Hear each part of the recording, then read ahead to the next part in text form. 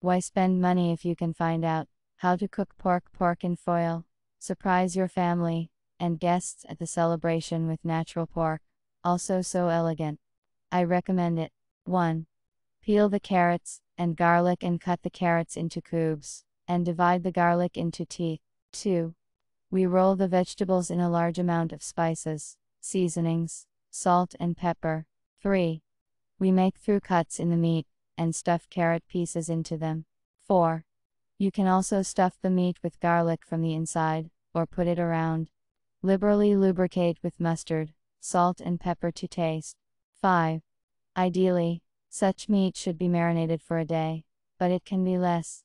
After that, wrap it in foil, and bake for an hour and a half in a preheated oven. 6. After the cooking time is over, leave the meat to cool in the oven for another half hour. Done.